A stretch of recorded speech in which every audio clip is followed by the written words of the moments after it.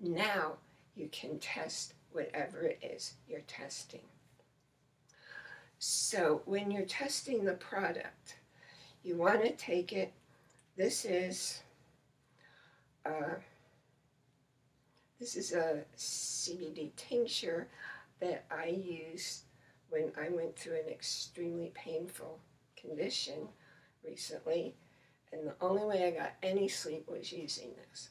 So I would say, I'd hold it in my energy field and say, this is healthy, safe, and beneficial for me now. And I have a yes. Okay, so if I want to take some now, I can.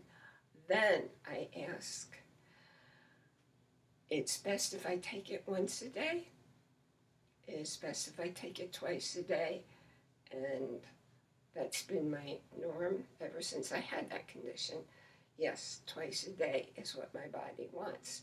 And then I ask the dose of it. So it's 1 dropper full is best for me. Okay.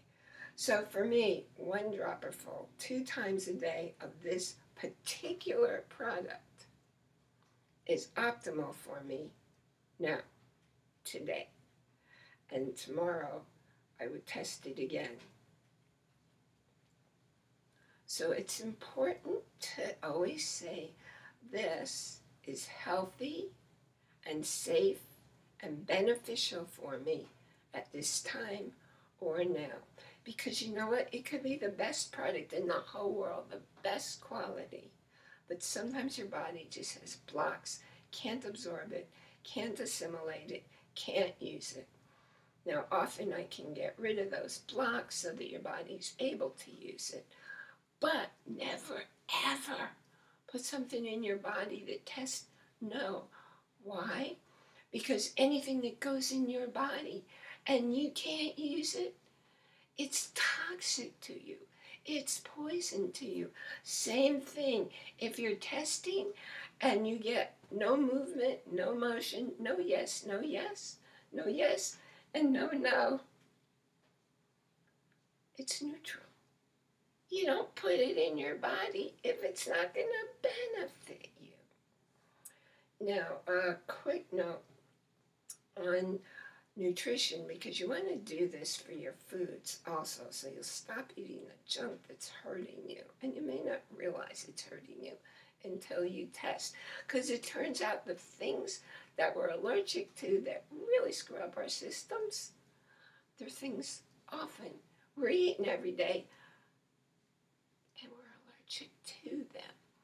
So you want to be sure and test your foods, especially when you're introducing a new food. When you go to the grocery store, do not buy anything that has ingredients.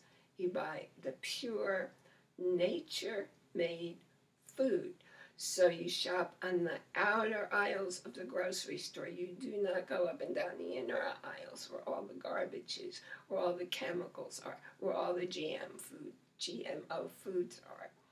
When you're buying any kind of animal product, you make sure it's pasture-raised, that's grass-fed and grass-finished.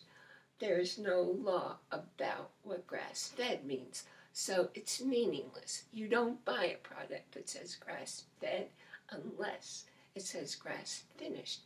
And so you know, organ meats have a gazillion more times the nutrition that you're seeking. The plant foods, it doesn't matter how many you eat, your body's not getting them. Organ meats will get them in very small portions. So yes, you want some muscle meat, but you're getting your nutrition from the organ meats. So these are some hints for you to look for where you're spending your money, taking care of yourself.